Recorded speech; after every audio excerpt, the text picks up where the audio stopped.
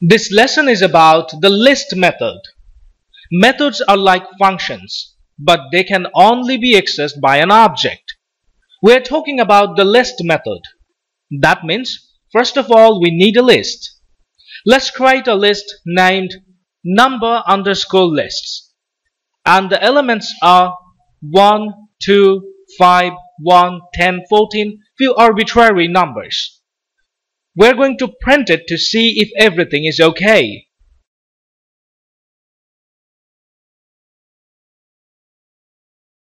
Here we can see the list, which means things are working properly.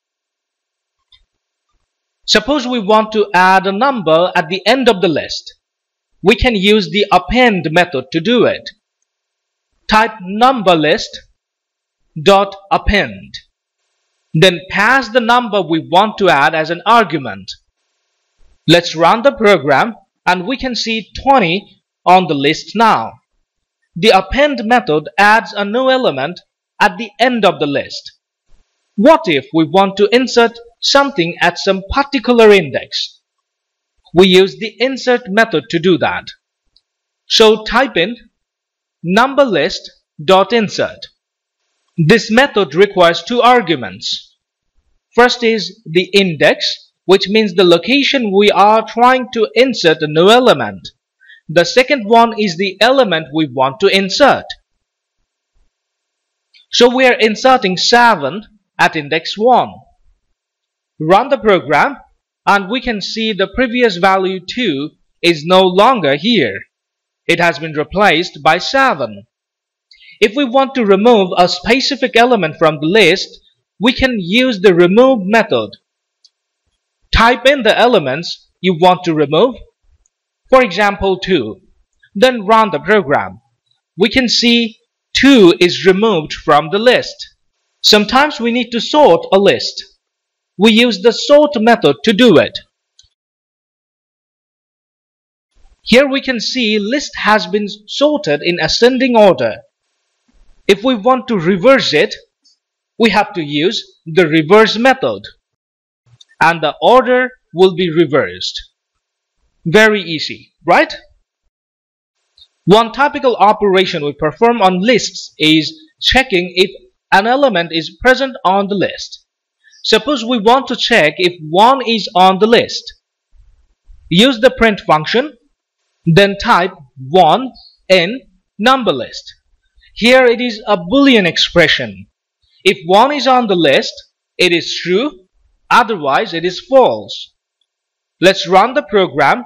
We can see true on the terminal window. That means 1 is on the list. Let's try with 12. This time it is false because 12 is not on the list. Suppose we need to find out the number of occurrence of an element. That means how many times an element has been repeated on the list. We use the count method to do it. Let's check how many times 1 has occurred on the list. We can see on the terminal window 2 times. We have learned how to find an element using index. What if we need to find the index of an element?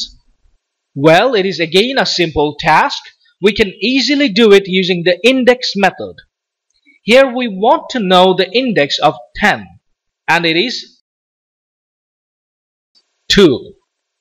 Sometimes we need to copy an entire list. Let's define another variable, numberList2. Using the copy method, we can copy the entire list into this new list. Let's run the program and we can see the actual and copied list. A frequent operation we perform on lists is the pop method. It pops the last element of a list. We can see that after this method, 1 is gone from the list, which was the last item. And if we want to clear an entire list, we use the clear method. Run the program and we can see the list has been emptied. And these are the frequently used list methods. So that's all for this lesson. Let's go to the next lesson.